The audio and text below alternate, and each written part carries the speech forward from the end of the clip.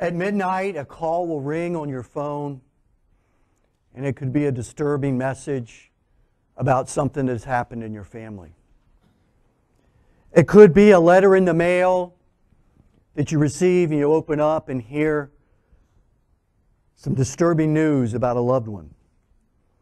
It could be cancer, it could be an accident. It could be a relationship that has just absolutely torn you apart. It could be looking at all of your bills and wondering why I lost my job when I'm 55 to 60 years old because somebody younger can do it for a less expensive cost to the company. We go through the annals of time, we go through the beginning, and we find that it's always been that there will be a crisis that occurs. A crisis will happen. A crisis goes on in our church every single week. Trust me, I deal with that. We're all going to face a crisis. We're all going to have a point in our time when something isn't going the way we thought it should. This message isn't about how God will use the crisis to make you a better Christian, that can happen, of course. This message is really, we look at Jesus' methods for evangelizing. And if you study the life of Christ and the gospel records, you can really come across and categorize them in really three compartments. Jesus' methods for evangelizing, as we said last week, one of them, He was a friend of sinners. Those that everybody else had judged, cast out, nobody wanted anything to do with them because of their, quote, lifestyle. Jesus was right there, not accepting their lifestyle, not accepting their sins, but willing to give them an ear and tell them about truth. He was a friend of sinners. By the way, that title was given to Jesus Christ by His enemies that were religious. We find another case, and we categorize the evangelizing, Jesus' methods of evangelizing. The second one we're looking at today, look at the title on the screen. Jesus was always involved in somebody's crisis. They were everywhere. And I think of a church of Jesus Christ, if we are going to be Jesus-style evangelism, we ought to be a friend to sinners, those that are reaching out and want to know truth and that type of thing we talked about last week. The second area we need to look at, look here, is being available for a crisis out in our community. Angie Hogle mentioned a great thing about the Crisis Pregnancy Center in Ohio, that these are women that have nowhere to go. Yes, we believe in the pro-life. We're there, but don't ask me to do anything. Available for a crisis. Available. We find in the text two different stories, and this is not an expository, detailed message of tearing apart this particular text, because I've done that on 3 separate occasions preaching this, but it will suffice to, I believe, get the point across that Jesus was available for a crisis. By the way, the third area we'll talk about next week is one of the ways Jesus evangelized is He was hospitable. He was always eating with people, talking to people, having food with people. That's why we believe that it's doctrinally correct to say that Jesus was a Baptist, because He was always having food, talking about the Lord. Some of you get that. I know people on their couches, they're chuckling big time right now. But anyway, it says here, and she suffered many things of many physicians, and had spent all that she had. This is the woman with the issue of blood. And she comes to Christ, and she was the end of her rope. She was, as we call, at her wit's end, and she had tried everything the world had offered. But look what it says, the last part of that verse. But it got worse. It didn't help. Ladies and gentlemen, she was ready. She was ready to hear the good news of who Christ was. We find later on in that same text, Jairus' daughter was was not yet dead when he met Christ, and we'll go through that in a minute, but yet through some delays that happened of Jesus hanging around, we're not sure how long, dealing with the woman that had an issue of blood. Then Jesus says, okay, we've taken care of that one. And he heads out. And guess what? They come to him. While he yet spake, there came a ruler of the synagogue's house, certain which said, thy daughter is dead. It's too late. Why troublest thou the master any further? I'd like to preach a message I've simply titled this morning, ladies and gentlemen, being available for a crisis. Dear Heavenly Father, we thank you for this time. We thank you for all the parts of this service have gone so well and wonderful. Lord, we thank you for the testimonies. We thank you for the programs that we have as disciples making disciples, loving God and loving others. As we reach out into a community and give them the good news of the gospel, not religious jargon, but true and sincerity of what Jesus Christ said and what He is, the gospel of Jesus Christ. I pray you would use this message, convict that soul that's nearest hell. Save that one that needs a personal relationship with you. And Lord, guide and direct as only you can. Fill me with the Holy Spirit. It's in Christ's name I pray. Amen. It's interesting as we look at this particular text, we find that Jesus was always surrounded by people that were in the midst of a crisis. Jesus' style evangelism means you are there for those who were in a crisis. Yes, it can be overwhelming, and yes, people can take advantage of you, and we understand that. Trust me, I know about that one too. But we find in our text today two different stories of two different people from completely different backgrounds, but yet the same Savior that rescued them both. Dr. Tony Evans says this, if we think about it, if your car falls apart, you go to a mechanic.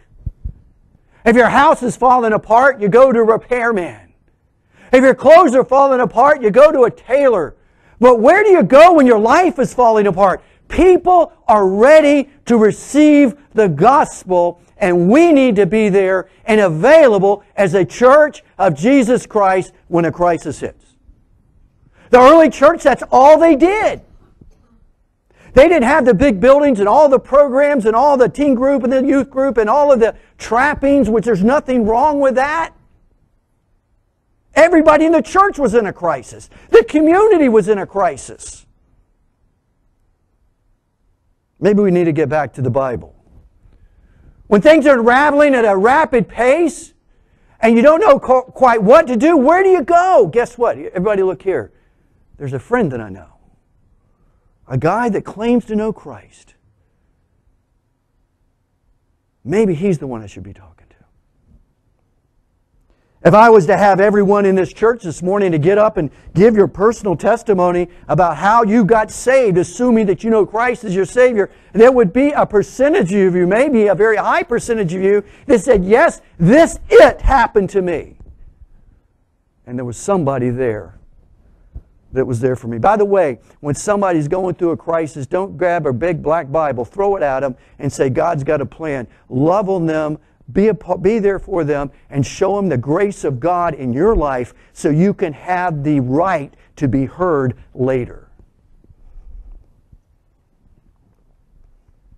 For thousands of years, God's people have known times of trouble, days of distress, sometimes all too well. Over and over again, you look at the Scriptures, they describe the faithful as those who did not see trouble, but as those who cried out to God during a crisis. And God hears our cry. If you go through the New Testament, you see the 10 lepers were healed. Only one came back to give thanks, by the way. We see the blind were healed, the raised a widow's son, a Roman soldier demonstrated faith. He accepts a sinful woman. Mary Magdalene is healed of evil spirits. Demon-possessed boy is healed. Jesus' style of evangelism, if we go back to the Bible, was very clear. He was available for a crisis. Everybody look here, are you? Too busy. I've got church to do. Well, maybe we've got it backwards. Yes, we need a church. Yes, we need to worship. We need to connect. We need to study. We do all of that in our triad of priorities here. But God help us if we're too busy for the community we're in. Then I would say we're too busy for God. See, Jesus was a friend of sinners. He knew their conditions. He knew their need. He ignored the religious system of the day. He told them what they needed was Himself. He listened to them. Yes, the poor followed Him, the lame, the downtrodden, the sinners of society, the harlots, the tax-cheating publicans as well. And then as we look at today, we find, if we look at the life of Jesus, we see time after time, He was right in the middle of helping someone in a crisis. Now, everybody look here. Just show up at work and open your eyes and say, God, lead me to somebody I can disciple to come to know Christ as their Savior. Lead me. And I guarantee it's going to be somebody that's going through something. I can't tell you how many times people have said, Pastor, I got somebody at work. They're going through a divorce. I got somebody at work. They're going through cancer. I mean, Wednesday night, we were reading our prayer time after our grow group. Just go down the list. How many times are we hearing a phone call on our one call, on our Notify Quick, and it's about somebody out there that somebody they know is going through a crisis? Are we just praying them or just for the heal? No, we're praying for them till this crisis can be used to bring them to the knowledge of who Jesus Christ is. The big idea today is a crisis opens hearts to God. And if we're going to look at the Bible and we're going to say we want to be a Bible-believing Baptist church, if you want to say that, you've got to believe that the methods that Jesus used should be used today. The psalmist cries out, I cried unto the Lord with my voice, and He heard me out of His holy hill. How do people cry and pray and beseech the Lord? Generally, it's because, everybody look here, something's going wrong. Matthew 7:7 says this, ask and it shall be given to you, seek and ye shall find, and knock and it shall be opened unto you. So let's walk through this just for a moment.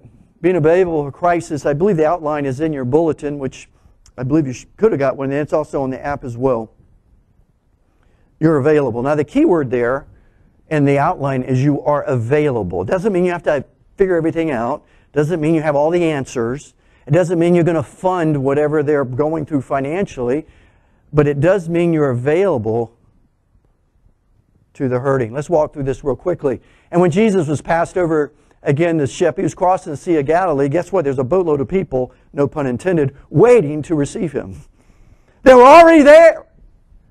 Much people gathered unto Him, and He was nigh unto the sea. He was right close to the sea. And it says, and behold, there cometh one of the rulers of the synagogue, Jairus by name, and when he saw Him, he fell at His feet. Now, the other gospel records, this is also given in the book of Luke and Matthew. If you would, we're not going to proof text this, but if you look at the other accounts of this, he had been there for a time. He was waiting. He was waiting for Jesus to show up. He knew He was coming. He says, my daughter is sick. She's dying. When are you going to get here? Maybe there's somebody in your life that's waiting for you. No, we're not Christ, but we're Christ bearers. By the way, who else are they going to go to? Verse 23, and he besought Him greatly. That besought comes, he really has the connotation. He was pleading, he was begging. The other gospel record said he worshiped, he bowed down. He was desperate. Do you know how many desperate people are out there? Seriously? He goes, I pray thee, come and lay thy hands on her, that she may be healed, and she shall live. I've heard about you. I've heard what you can do. Now look here. Have people heard about your God from you, and will they come to you? A church that has no time for people in a crisis, and I'll make a very dogmatic statement that some may totally disagree with. I believe, is a church that is unbiblical. Because you can't find that in the gospel records or even in church history. And Jesus went with him, so he said, okay, let's leave. Big crowd. They start to walk away. And they thronged him. There was a group there. This man was waiting for Christ to come across the lake. The ruler of the synagogue, a leader, no doubt a wealthy man. There was anticipation. Waiting for the arrival. I remember watching, I may have used this illustration years ago, a video when I was a little boy. It was about 1966, 67. Some of you weren't even an upcoming thought. You know, you're decades later than that. But I was a little boy, and I remember there was this group from Liverpool, England, and they were coming to New York City. And they had the craziest haircuts. It looked like somebody put a bowl in their haircut and cut it around. And they were a group that had a name of a bug. They were called the Beatles. And I remember watching that, and they were showing this video. It was black and white. It was at Shea Stadium in New York City. And the Beatles came in, and they were such anticipation for the Beatles to show up at LaGuardia Airport that when the plane landed from England, and it wasn't even a chartered plane, it was a commercial flight. And back in those days, believe it or not, when you flew a plane, you actually had to get off the plane and walk in the weather. There was none of these controlled things. So when the Beatles got off, the airport was packed with people. There were not security screenings like we have today. You'd have to show, didn't go through all of that. If you wanted to go to the airport, buddy, you just showed up, and they thronged the airport, and they were waiting with anticipation for the Beatles to arrive. Now, I'm not equating this at all with that. I wanted to give an illustration. This group was anticipating the arrival of Jesus Christ. There was a group of people there, and they were waiting for Him to arrive because, look here, they had a crisis. They had a crisis. And by the way, we know of these two. No doubt there were more than just these. Matthew says something interesting. Matthew 9:18, it says, "When He spake these things, He said unto them, Behold, there came a certain ruler, and he worshipped Him." Worshipped Him. That has a connotation of bowing down before deity. "My daughter is even now dead." This would be later on, of course. They besought Him. They searched Him out. They implored Him. Both Luke and Mark state that Jairus fell down at the feet of Jesus. He was desperate. And let me tell you about disciples who make disciples. Disciples are available for desperate people.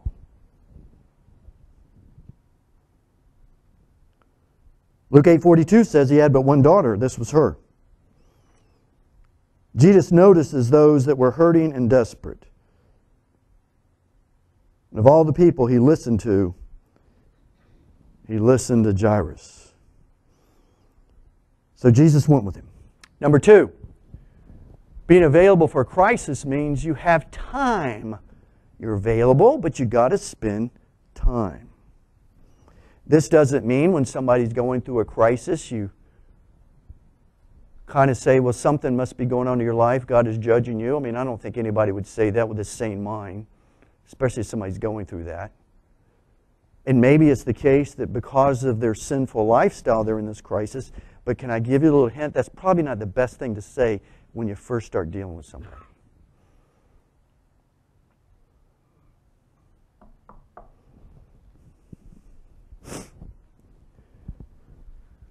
We find there was another woman, as we know the story. He's going to heal Jairus' daughter. He says, okay, let's go. And he gets interrupted. By the way, if you want to be available for a crisis, wait. You will be interrupted a lot. And I think Jairus is probably saying to himself, now look, I've been here, I've been waiting, I've been praying, and we're headed, we start out, and all of a sudden you're stopping to help this woman. You didn't see him saying that. She had an issue of blood, 12 years. By the way, when you talk about an issue of blood, that makes her unclean. She's untouchable. She can't get near anybody. And the interesting part is, and she had suffered many things of physicians and spent all that she had. She had been taken advantage of, no doubt. Women in the area at that time, in the social structure, especially women that were deemed unclean, were the worst of the worst. She was probably an outcast. She had nothing. Her hair was probably full of lice and not taken care of. She was an unclean person, and somehow she slipped into this crowd. And it says there that many physicians, that would not be what we call doctors today. You can equate that if you want to. People that were part of healing, possibly even those in the religious system, had spent, and she basically been ripped off. And look here, it not only did it not work, it got worse. Now look at there. Let's say this together. When she had what? Heard. Did people hear of Jesus from you and me? Or do they hear about politics? Or do they hear about sports? Or do they hear about fishing? Now, why do you want to hear about fishing? I don't know. But why would you? That was geared toward one person here in this church. Well, maybe two.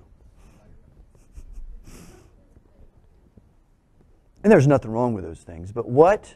Look here. Every eyeball on me.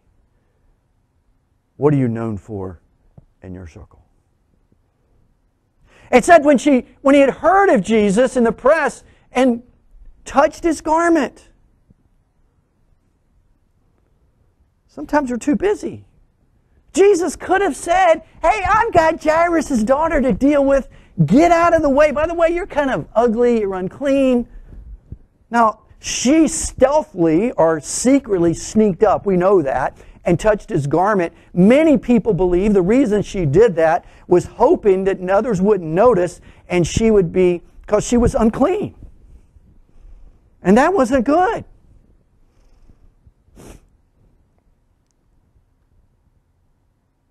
Her money was gone, her disease was gaining on her, and she had one chance to see Jesus Christ. She had tried everything. By the way, when Christ gets real, I think you'll be available for a crisis. Do we know to these people? Evangelism, I believe, biblical evangelism, in many ways begins when people are at their wits' end. Pride is gone, right? You get saved because you throw yourself at the mercy of Christ. You say, God, it's all you. It has nothing to do with me. I accept you as my Savior. It's all yours. And maybe something has to happen in your life and in my life before we ever get to that point. It's not, I'll try the Jesus thing. I've got my fire insurance. Yes, I came forward at a revival meeting or a camp meeting. And by the way, there's nothing wrong with that. You can surrender your life there. But don't ask me to be a disciple. Don't ask me to be a disciple maker. Don't ask me to live a life differently, to be holy, separate, sanctified as I grow in the life of Christ. That's just too hard. We don't find that in the Bible. When you look at the life of Jesus, we see time after time, He was right in the middle of this stuff. Jesus' style evangelism means being available for and helping in a crisis. This takes a dramatic pivot for a lot of folks in churches as well. And programming and budgeting. This means getting out of the bubble and into the reality of our hurting culture that is really hurting. And not financially necessarily. Several years ago, it's been a long time, over 20, I was asked to campaign for a guy at our church that was running for office. And that was an eye-opening event. And he said, we'll go to different neighborhoods and put a flyer, vote for blah, blah, blah, this person. And, you know, he was a good conservative Republican, blah, blah, blah. So, you know, we were excited about this guy. So we decided, well, we know him. He goes to our church. So I started going door to door in this particular neighborhood in New Jersey. Now remember, New Jersey is not like Erie. Erie is Mayberry RFD. New Jersey is New Jersey, right? You ever seen The Sopranos? That's probably not a good show to. I haven't seen it either, but heard it's bad. But that's New Jersey, all right? So he watches that? No, I really don't. Have we ever seen it? No. Just be truthful. We have never seen it. God strike me dead. I've never seen it, but I heard it's bad. It's about, the different gangs that their last names ends with a vowel or something like that. I don't know. But anyway, so I was going door to door, and here's one thing I noticed. I could hear yelling at about every third or fourth door. And there were a lot of people whose homes were not happy. Yelling and screaming.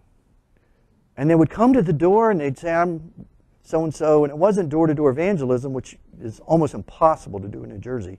I guess you could try it, but even political campaigning was hard. But I went and you would hand the guy, and they go, and I could say, he would smile when he came to the door, or she, but their house was a train wreck. And for some reason, when I was putting this together and putting the final touches on this just the other day, I think it was yesterday or day before, I started thinking about there's a lot of homes in a crisis, but you would never know it until you get to know them.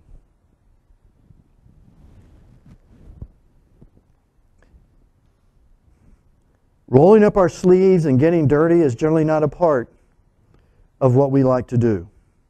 We're too busy getting the next church service ready and the next program so people will keep coming. I'm speaking from a pastor standpoint. Well, they got to be happy. They got to like it. As Rome burns, we entertain.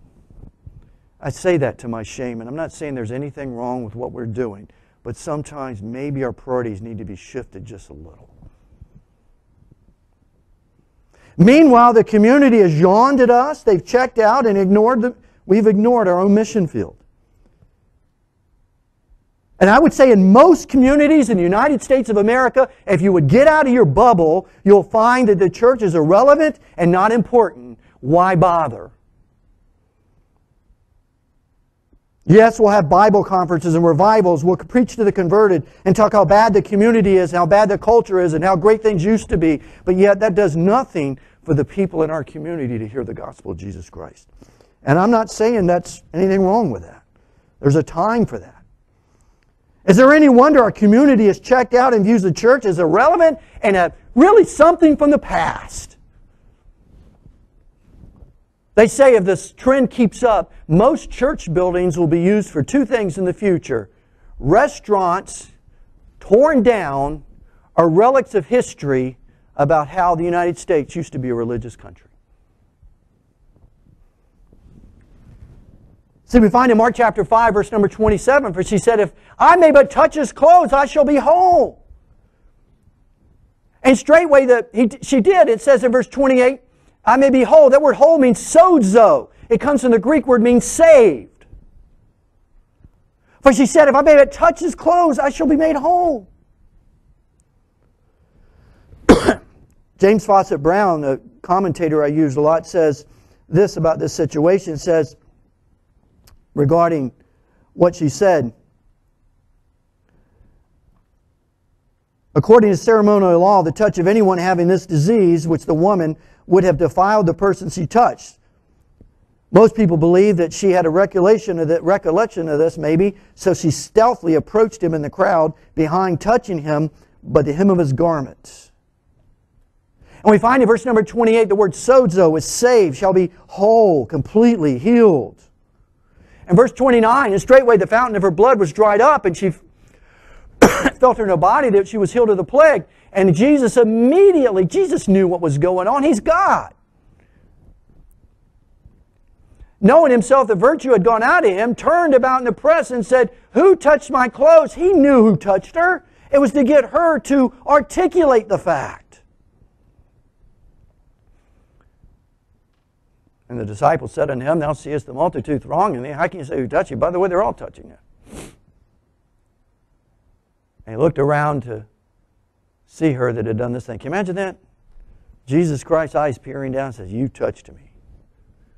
Now, here's what she could have done. Here's the glory of salvation. And she could have said, no, I didn't touch you. Well, Christ knew it. But she knows it changed. The woman, fearing and trembling. Yes, she was fearing and trembling because she just made him unclean, right?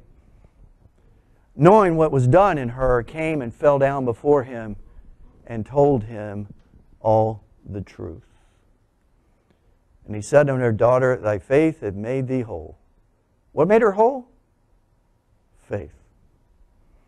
How did that faith come about? Everybody look here. Her crisis. Her crisis brought her to Christ. That word whole is the sozo again. Save. Go in peace and be whole of thy plague. The third one we'll go through. Let's get back to Jairus just for a moment. We'll quickly run through this. Being available also means that, guess what? Look at the screen and please pay attention to this. If you don't want to get offended and you don't want your feelings hurt, just ignore being available for crisis, because you will be ridiculed and you will be offended. Right?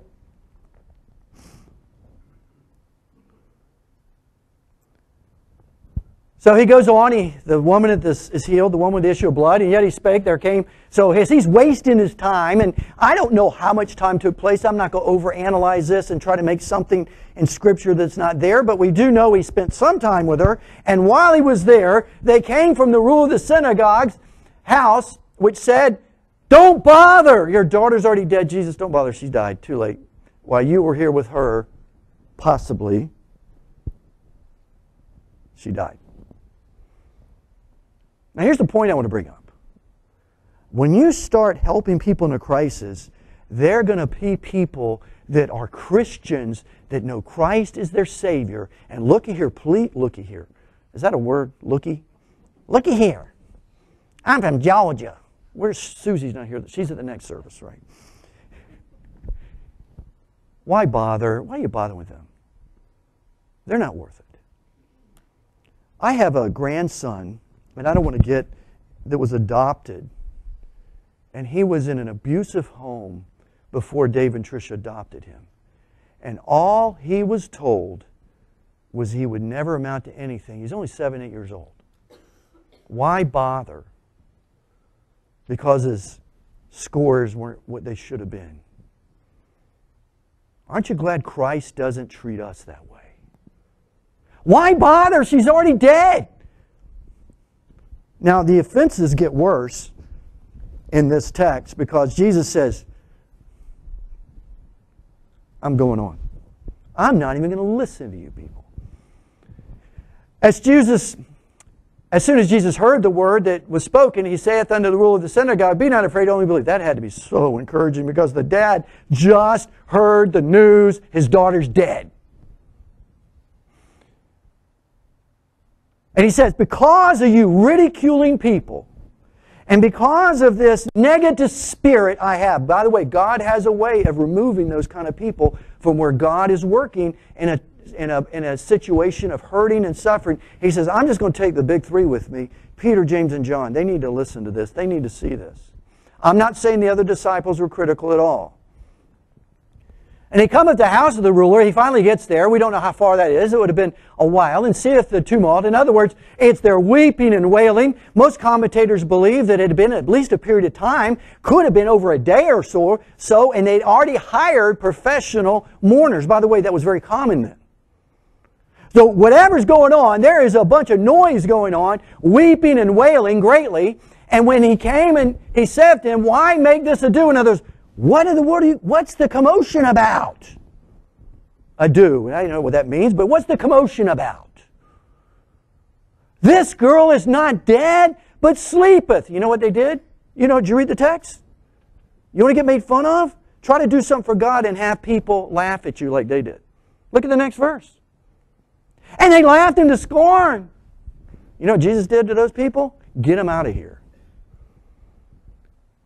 Sometimes everybody look at here. Look at here. Everybody look here. When you get ridiculed and people like that, just get away from them. Negative spirits. God can't, you're too busy for that. You've got too much with your family, blah, blah, blah. God's put some, what? Other people can, that's what the social structure's for. And yes, they help, no doubt about it.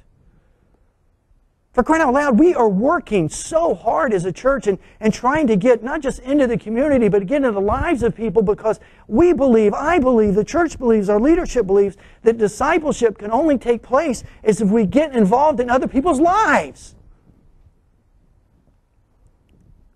It's not liturgical church worked all over again. We just sprinkle everybody, say a bunch of words, say some Gregorian chants, and we're good. We don't believe that, right? But sometimes we act like that. And he takes the father and the mother and the damsel that were with them, and they entered into where the damsel was lying. So guess what? There's just 3 people. By the way, these guys are okay now. There's no more laughing anymore, this group. And he took the damsel by the hand and said, Talitha cumi, which is being interpreted, damsel, I say, arise, get up and walk.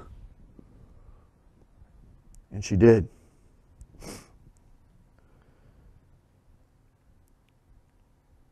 Sometimes we get ridiculed.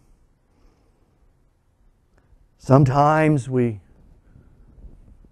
try to do things to help people, and even the people we're helping don't understand it. And we can never do enough. It's always like you're one more thing, and then if you don't do the one thing they want you to do, I understand that. Been there, done that, read the book. But doesn't mean we don't invest ourselves in the lives of people. See, the modern day church movement has built buildings, great shows, if you want to call it, services, worship centers, and done all of this to proclaim the Word of God. There's nothing, absolutely nothing wrong with that. But if that all is a church, then you're nothing but an entertainment center to be fed over and over again while Rome burns.